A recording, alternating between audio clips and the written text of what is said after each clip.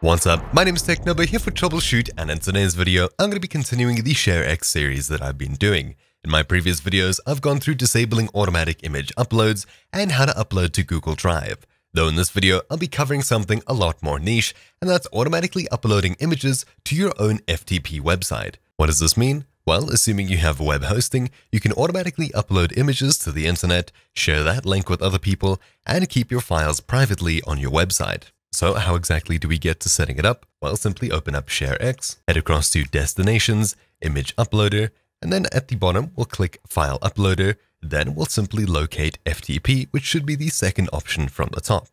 I'll click on it, and then we'll head back two of these menus to this one over here, the Destinations menu. Then we'll click Destination Settings, and we'll locate FTP, FTPS, or SFTP over here. Then we can go ahead and start adding our account. For some reason, the text is extremely difficult to read, so I've simply gone into light mode for now, just so you can see what's going on. So when we get to this page over here, at the very top next to Accounts, we'll click Add. Then we'll start throwing in some of our FTP details. Name can be literally whatever you want. I'll call it My Image Upload. Then we'll select FTP, FTPS, or SFTP. Then below it, we'll put in all of our details from our web host. Of course, I'll have to keep all of these blurred. In this example, I'll be using my website, tcno.co. So I've gone to my web hosting service and I've collected not only my host, but my FTP username and my FTP password as well. After putting in all of these, we can leave it as passive, but sometimes you'll need to set it to active if your FTP service requires it. Then URL path, this will be your public URL. For me, my website is https tcno.co. As for remote directory, what exactly do we need to put in here? Well, to do this, simply head across to your FileZilla, FTP managing service, or anything like that, and then log into your website. Most of the time, you'll have some kind of public_HTML folder, and inside of that will be all of your web documents. So all we have to do is simply enter public_HTML /, and then we'll put in something like, say, images. I don't have this on my website, so this is great. I'll simply go ahead and create the folder using my FTP service. Then when we get to this point, we're basically done. But of course, we can click Append Remote Directory to URL path to get rid of this nonsense over here of public HTML images. Though of course, you don't have to put anything in here if you simply connect to your FTP and you see all of your web documents.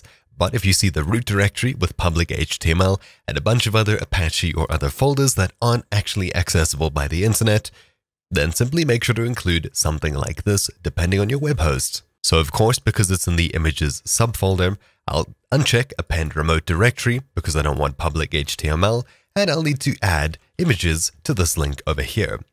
After doing this, we can simply hit Test and we can see if it connects properly. And it seems to. So at this point, I'll simply close out of this window and I'll go ahead and take a screenshot. Upon taking a screenshot, I'll right-click and click Upload.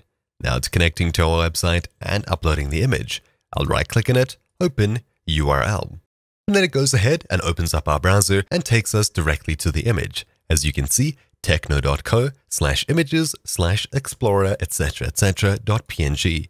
This is the screenshot that we just took, and it's hosted on my official website. If I get rid of it, you can see that I'm on the landing page of it. So it's really that simple. Of course, if you'd like to take these settings and put them on another computer with ShareX without having to copy them manually, simply click Export and then copy to clipboard, save to file, or upload as text. Now, I wouldn't recommend this last one. Then if you'd like to bring it in on another computer's ShareX, simply click Import from clipboard or from file. Again, I wouldn't recommend a URL. But anyways, that's about it for this video.